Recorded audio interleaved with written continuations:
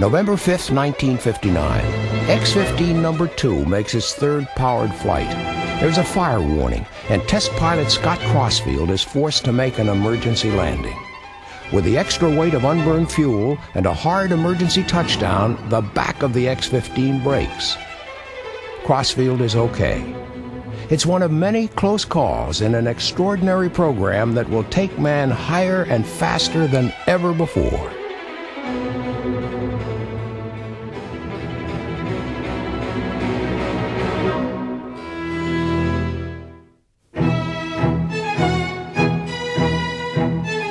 The Smithsonian Institution's National Air and Space Museum is the most visited museum in the world. Its collection contains some of the most important aircraft and spacecraft in history.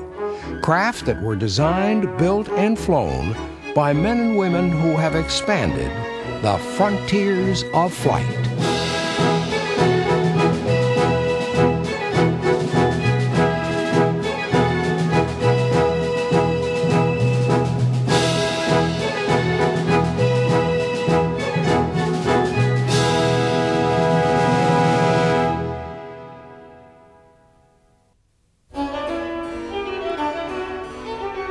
This is X-15 number 1, the first in a series of 3 planes that conducted an extraordinarily successful test program from 1959 to 1968. The X-15 had 2 main objectives. It was designed to fly more than 4 times the speed of sound and climb so high that it would leave the atmosphere and enter space.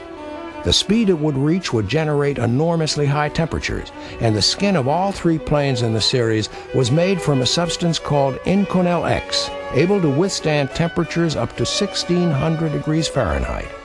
Control surfaces would need to be enormously powerful.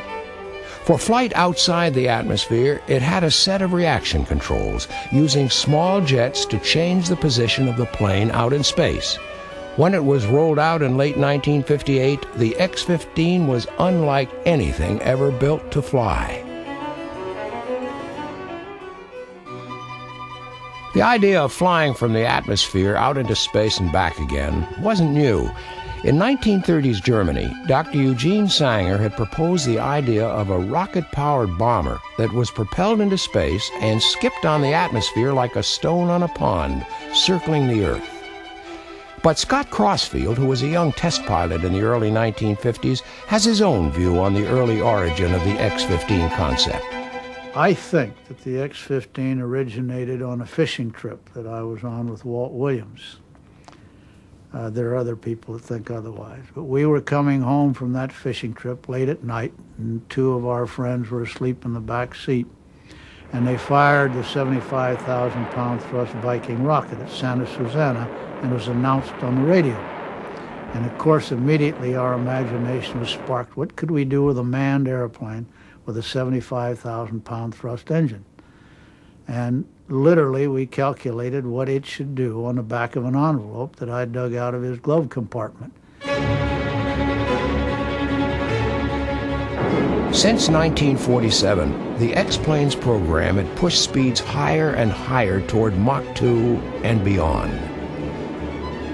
It was uncharted territory, with disastrous consequences waiting if maximum care was not taken.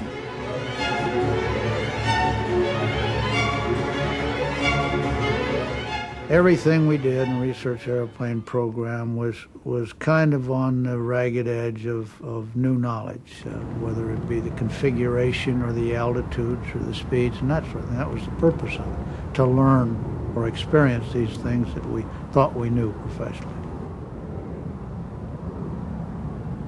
On December 12, 1953, almost the 50th anniversary of the Wright brothers' first flight, Chuck Yeager set out to fly the X-1A beyond Mach 2.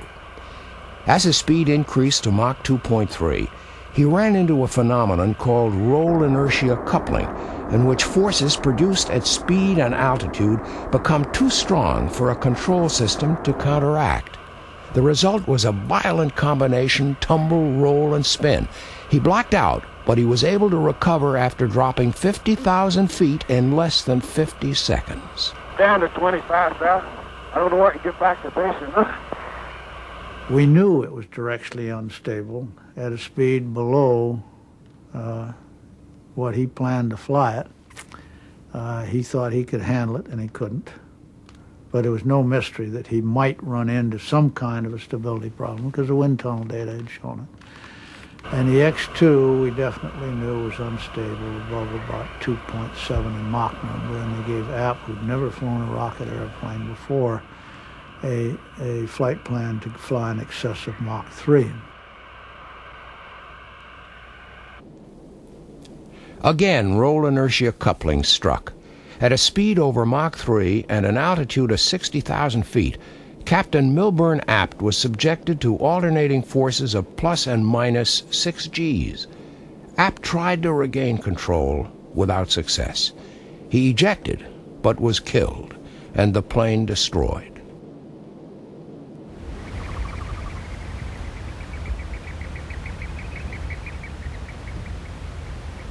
The X-15 was going to tackle much higher speeds and altitudes than either the X-1A or the X-2. Its control system would need to be powerful enough to overcome inertia coupling and whatever else lay in wait. So on the X-15, we decided that it would be inherently stable over the entire aerodynamic flight range, up to Mach 6. And that took that large vertical tail on the airplane. A typical X-15 altitude mission was planned to go like this. A B-52 carrying the X-15 would leave Edwards Air Force Base and fly to the top of what was known as X-15 High Range at Wendover, Utah.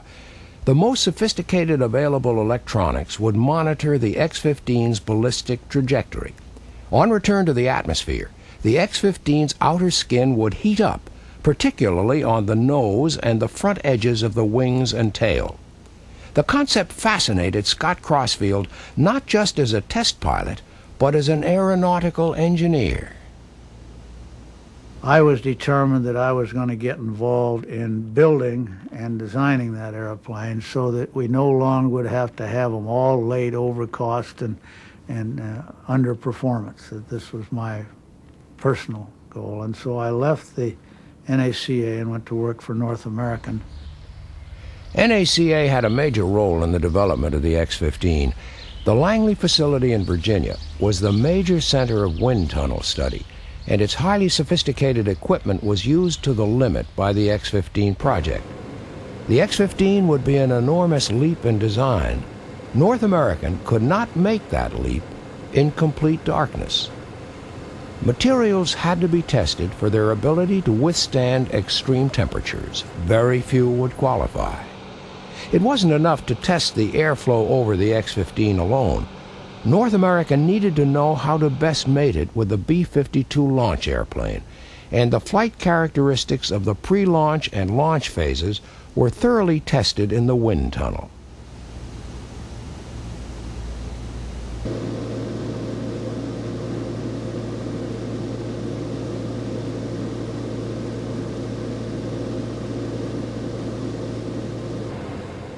The X-15 would attempt speeds about 3 times anything already achieved in the atmosphere. Langley's hypersonic tunnel was challenged to the limit. A large-scale radio control model was used for drop tests in natural air conditions. It was carried up in a helicopter. When the model was dropped, its controlled descent was monitored and analyzed. But flying qualities were not the only problem. Major problem number one was to develop a throttleable rocket engine, so we didn't have just a one-shot missile kind of an operation. With the other airplanes, we had 4 barrels, so we at least had 4 steps in thrust. The engine plan for the X-15 was the XLR-99 from the Reaction Motors division of Thiokol. It was a development of the Viking rocket engine Scott Crossfield had been inspired by on his fishing trip. It would produce 57,000 pounds of thrust and be fully throttleable. Making an engine that big that could be throttled was something that hadn't really been done before. When you throttle an engine that is cooled by the fuel,